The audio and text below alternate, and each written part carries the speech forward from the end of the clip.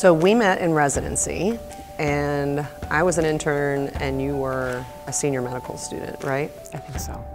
That was 2005. Probably. Yes, 2005. I thought you were super cool.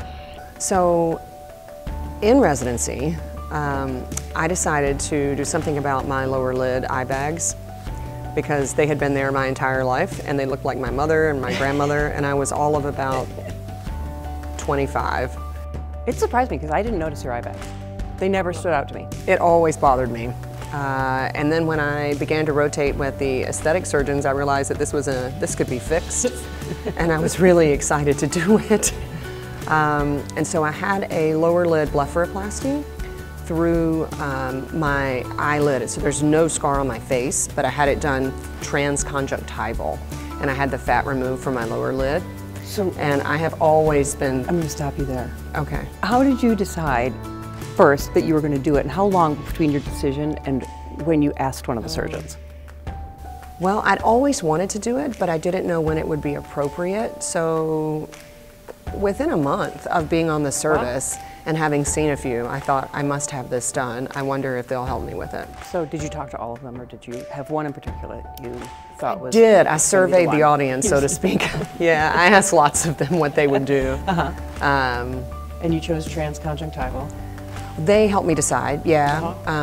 Because as a resident, you know, you're not 100% sure, but I didn't have any extra skin per se, and I had a youthful lid except for the fat compartments.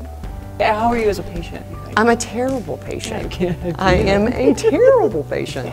I have a very low pain threshold, so I tend to not be a great patient for injections or much of anything. So Sarah, have you had Botox? Can you tell? I can, because you always look young. Because I've been so mad this whole time we've been talking, you never knew. I did get Botox. I really didn't think I would, because I thought I would just always remain naturally young and beautiful, and I hit 40 and suddenly I had 2 lines here that I'd never had before. And they were just in the mirror one day, just like everyone says. And yeah, and I actually had my PA do it because she does a ton of Botox all the time, so I trusted her. And about 7 days later, it had its full effect, but I have one really strong corrugator on one side.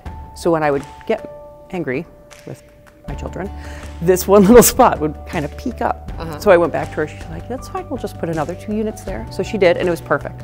And then it wore off probably a little sooner than the 3 months, and my PA, who teaches me things, said, you just need more. You need to not be afraid of putting Botox in your face since you do it to other people.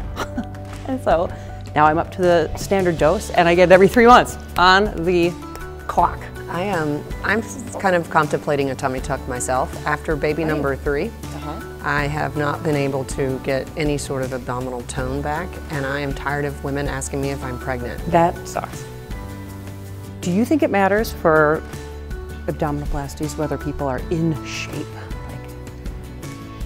or not? All would rather be and operate on people that are in shape, because I think it makes the person's life easier, makes the recovery easier, makes my life easier as a surgeon.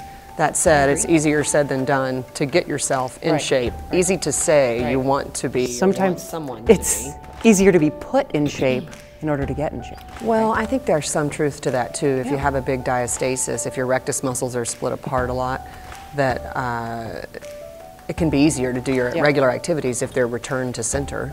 Yeah, I would agree. I would agree. Which is I think you'll feel better when you're exercising. Yeah. So I would love to have that done. Yeah, so what's your timing? I'm still trying to do it myself, but I feel that I'll probably throw in the white flag soon, but I gotta give it a few more months. I'd also like to get back to my prepartum weight before baby weight. I think that's a good idea. I think that's a good idea. I think, you know, I think if you're at your ideal weight, you have less risks, surgically speaking. For sure, for sure. So, I think you'll look great.